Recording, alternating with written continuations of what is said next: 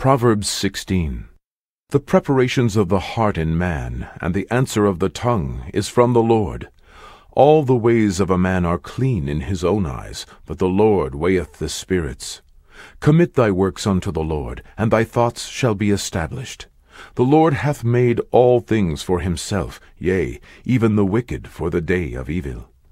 Every one that is proud in heart is an abomination to the Lord. Though hand join in hand, he shall not be unpunished. By mercy and truth iniquity is purged, and by the fear of the Lord men depart from evil. When a man's ways please the Lord, he maketh even his enemies to be at peace with him. Better is a little with righteousness than great revenues without right. A man's heart deviseth his way, but the Lord directeth his steps. A divine sentence is in the lips of the king. His mouth transgresseth not in judgment. A just weight and balance are the Lord's. All the weights of the bag are his work. It is an abomination to kings to commit wickedness, for the throne is established by righteousness. Righteous lips are the delight of kings, and they love him that speaketh right. The wrath of a king is as messengers of death, but a wise man will pacify it. In the light of the king's countenance is life, and his favor is as a cloud of the latter rain. How much better is it to get wisdom than gold, and to get understanding rather to be chosen than silver? The highway of the upright is to depart from evil. He that keepeth his way preserveth his soul.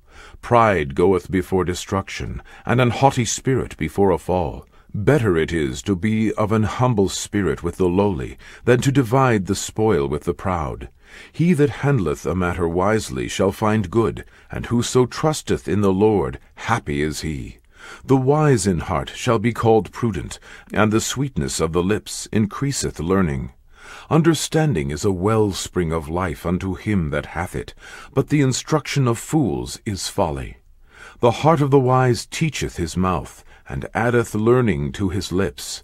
Pleasant words are as an honeycomb, sweet to the soul, and health to the bones. There is a way that seemeth right unto a man, but the end thereof are the ways of death. He that laboureth, laboureth for himself, for his mouth craveth it of him. An ungodly man diggeth up evil, and in his lips there is as a burning fire. A froward man soweth strife, and a whisperer separateth chief friends. A violent man enticeth his neighbor, and leadeth him into the way that is not good. He shutteth his eyes to devise froward things. Moving his lips, he bringeth evil to pass. The hoary head is a crown of glory, if it be found in the way of righteousness. He that is slow to anger is better than the mighty, and he that ruleth his spirit than he that taketh a city. The lot is cast into the lap, but the whole disposing thereof is of the Lord.